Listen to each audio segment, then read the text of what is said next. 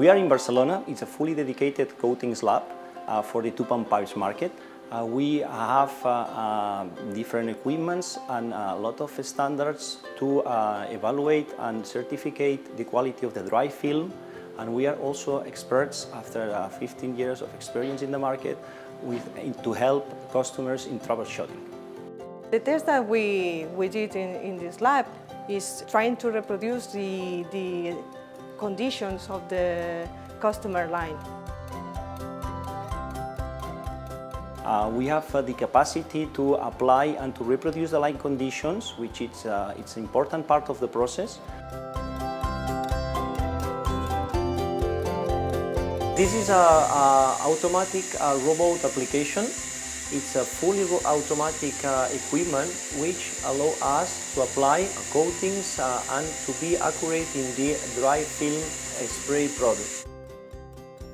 With this equipment, we have the capacity to measure and to discomponent the color in a graph, and as soon as you measure, you can compare with a coated panel. With the measurements, you can prognostic and adjust the color according with the fragmentation of the color in the graph. The purpose of this test is to find a good application at different temperatures and to see if the additive that we add in the formulation could help to improve the film forming.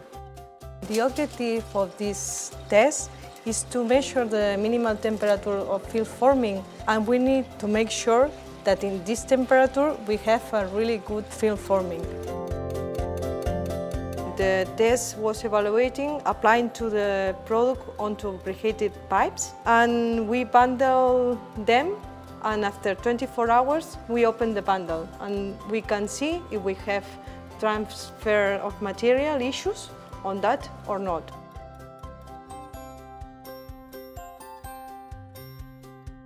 We designed this specific equipment to have the capacity to evaluate the scratch-o-meter resistance of all products and have the capacity to change the weight and the type of piece of contact with the coat supplier.